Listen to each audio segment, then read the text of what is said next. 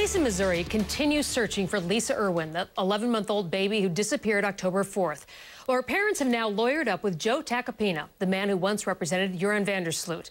So where is the baby? With us now to discuss the case, Tom Ruskin, private investigator, and Rosemarie Arnold, criminal defense attorney who worked with baby Lisa's family lawyer now, Joe Tacopina, on that Irwin Vandersloot case.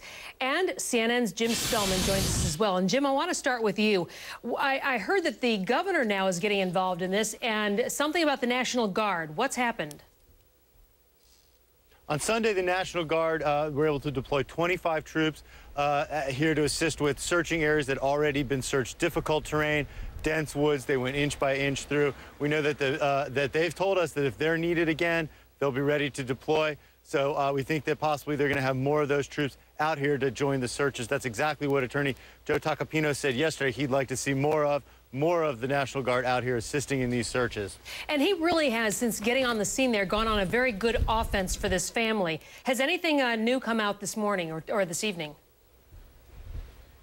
Well, we do have two things happening right now. A fresh search of an area about a mile and a half here. They had police evidence van is there. We haven't seen that out for several days. It's there. We don't know exactly what they're looking for. They've closed off a block, but there is a fresh search going there. Also, a CNN affiliate, KMBC, is reporting that in Manhattan, Kansas, about 2 hours away from here in Kansas City, there was a possible sighting. They're tracking that down right now. So there is some things happening, and that's exactly what Joe Tacopina wants to see more of, and less focus on his client, Deborah Bradley, the mother of baby Lisa. That's right. Rosemarie, you've worked with Joe. You know his sort of MO. What's he doing down there? What is his first goal? His first goal is to protect that baby and to protect those parents. Mm-hmm. Those people are very simple people, and they're victims.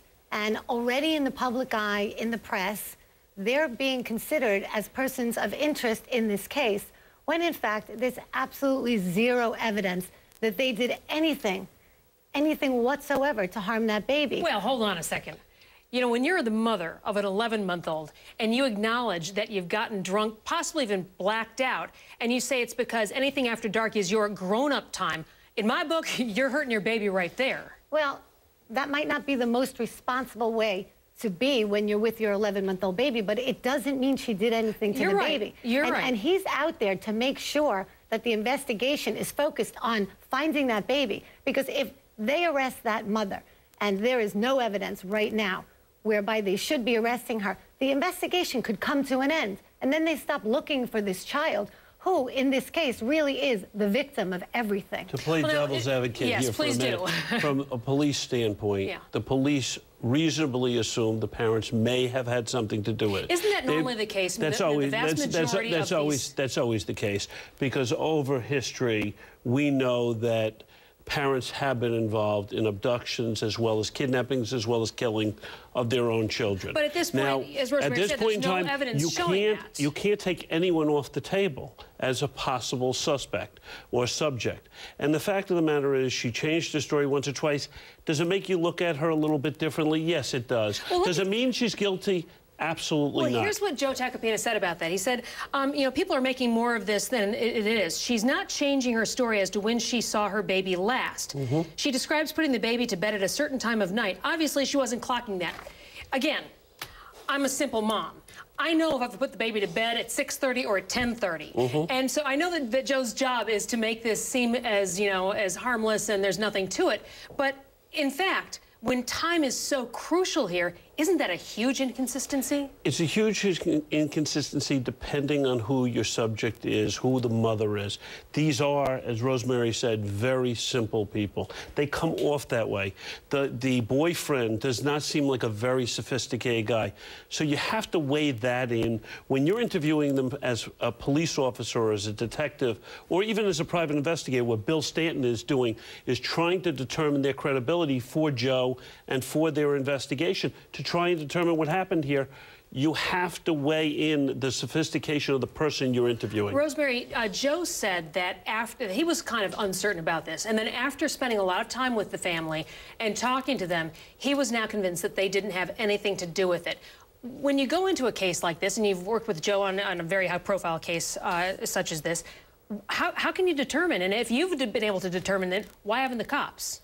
Well, Joe must have information, first of all, that he got, and probably from Bill Stanton, that indicates to him that there was no foul play on behalf of the parents. And Bill Stanton is a private investigator, a very well-known one, who has worked with Joe and is involved in this case. Not to mention, I'm sure Joe spent a lot of time talking to these people, and you can tell by people's visceral reactions to things how really they feel. But really, if you look at all the evidence, there's no evidence that the parents did anything, but there is evidence of other sorts, that someone else did something. You have evidence that there's a window that's tampered with, and you have evidence that there are lights on and things missing from the house. So there's other evidence, too. So when you weigh it... Let's go back out to Jim in Missouri. What has happened today? I know that yesterday you said that there had been talk about the police going in and removing items from neighbors' homes. Have you learned anything else? Have they gone and perhaps questioned other people?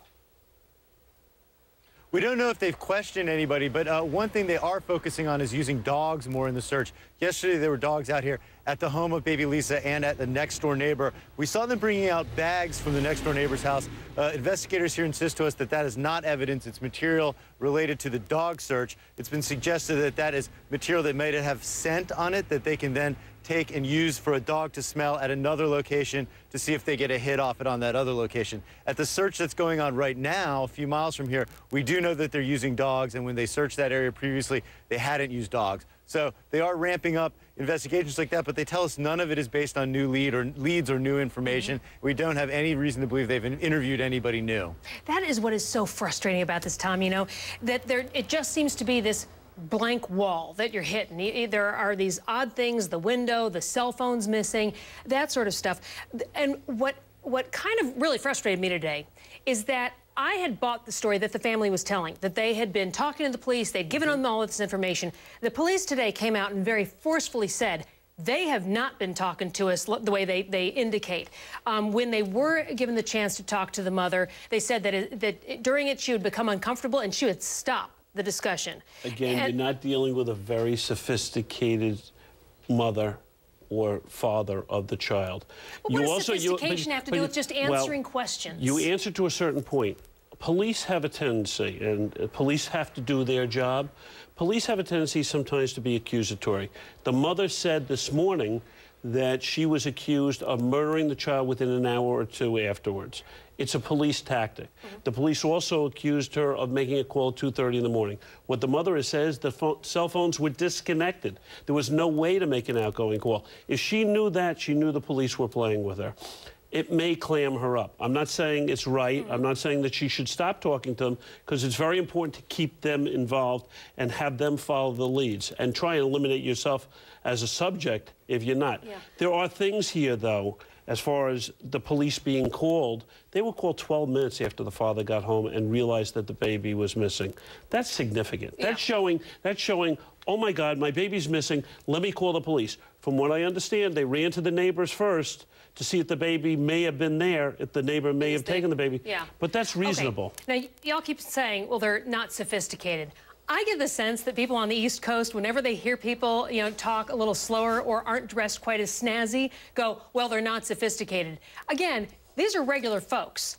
So what makes them any different than anybody else? The answer to the question is, in this particular case, what Joe is saying, I believe, is that he wants to see a good faith investigation. And he'll let them talk to the police as long as the police are talking to them in good faith. If you say, we want to talk to you because we want to find your baby and we want to help you find your baby, that's good faith. But if in the back of your mind you're thinking you're a person of interest and we think you did it and we want to talk to you and we're going to tell you it's because we want to find your baby, but it's really because we want to pin this on you, that's not good faith. And that's how they're feeling.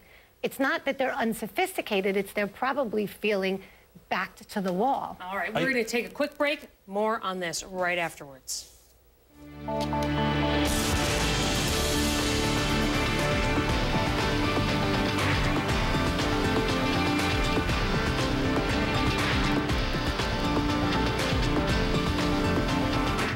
Glade plug-ins refills fit more holders, so you're free to fill your home with the Glade fragrance you love. Get the refills that fit Glade and Airwick holders. Glade plug-in scented oils. Release the magic.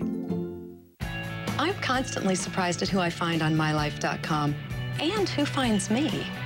Ever wonder who's searching for you? Go to mylife.com and see if someone is searching for you for free. At mylife.com, I make connections I can't find anywhere else. MyLife.com is the internet's leading social site for both personal and work connections. Millions of people are joining each month. You could have messages waiting for you right now. Go to MyLife.com and see if someone is searching for you right now for free. You are a business pro.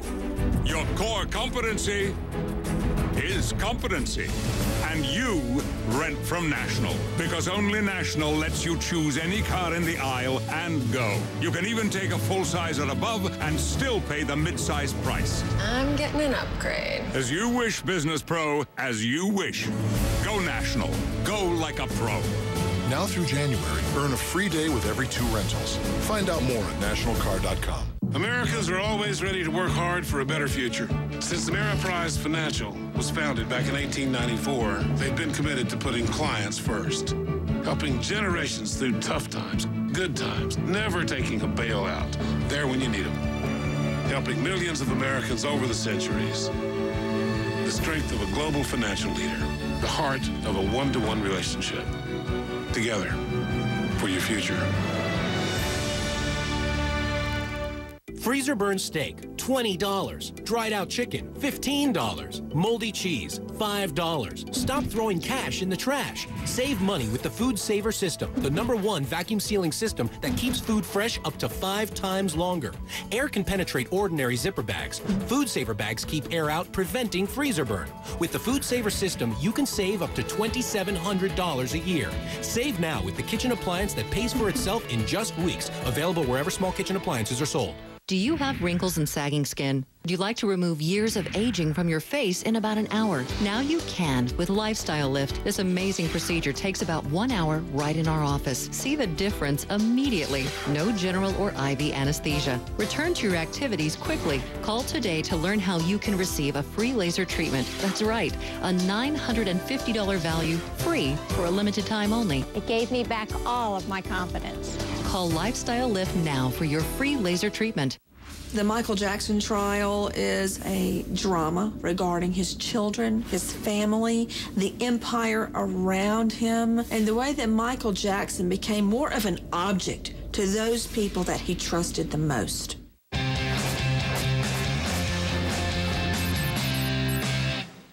I've followed Michael Jackson, as most Americans have, for my entire life. To see him die in this way too young, it was such a tragedy. What happened in that room? What happened to Michael Jackson? Well, baby Lisa's mom, Deborah Bradley, raised a lot of eyebrows when she admitted that she was drunk and potentially even blacked out the night that her baby daughter went missing. This is how she defended herself on Fox News Monday. Watch. She was sleeping. You know, I don't see the problem in me having my grown-up time. I take good care of my kids. I keep my house clean. I do their laundry. I kiss their boo-boos. I fix them food. I'm involved in their school stuff. I mean, to me, there's nothing wrong with me doing what I want to do after dark. I don't know about you. I was just furious after I heard that. Maybe I'm being too judgmental, but I'm like, grown-up time doesn't necessarily mean, especially if you're a mom with a sleeping baby, that means it's a free pass to go get drunk and possibly black out. Drove me crazy. Here to talk about this and tell me that I'm wrong, Bethany Marshall, psychoanalyst and a marriage and family therapist, and Rachel Brownell, author of The Mommy Doesn't Drink Here Anymore. That book right there. Thanks both for joining us. Bethany, is my reaction just, you know, out in the, boonies? Edie, I happen to agree with you. This is a bad, bad mommy. And when I listen to this interview, she says there's nothing wrong with grown-up time. I hear all the characteristics of an addict because that's a rationalization, right? So what do addicts do? They rationalize. They have lack of insight into possible negative, destructive consequences to their action. They think nothing bad is going to happen. They feel victimized by the life and by the world. And this might be why we think that she needed to take a break from the interview process, is that she felt victimized by the police. But this mommy, after the fact, her baby is missing, possibly deceased, says there's nothing wrong with grown-up time. She's deep into her disease. And that grown-up time equates with getting a box of wine and sitting there and drinking it until you possibly, and you don't even know for sure, may have blacked out. Rachel, thank you for joining us, because you really can help us, help me, understand this other side and where this woman is coming from. You are so open and so frank in your book. What is it about this mom that she's doing right now? Help me explain, because you say that you used to call yourself, what was it, cocktail mama? Yeah, definitely. And I understand, you know, I can certainly understand the reaction that, you know, what the heck is she doing? Her baby's missing and she's passed out, and saying that's okay because she also does laundry. But, you know, I think it's important to point out that grown-up time for many people just means time to sit down and have a glass of tea and read a book, or have one glass of wine or something. And I think she's using something that's socially acceptable, that sort of concept of your kids are in bed and you're taking it easy, and kind of, you know, she does sound like she is rationalizing a little bit. On the other hand, it's always easy to pile on the mom in cases like this, and, you know, we don't really know what was happening there. We don't know the full story. I can tell you that it's always a little more complicated than it first appears when it comes to moms and addiction. And you certainly understand that. Help me understand. We are piling. Yep. Go ahead. We are piling on the mom because she says there's nothing wrong with grown-up time and her baby is missing.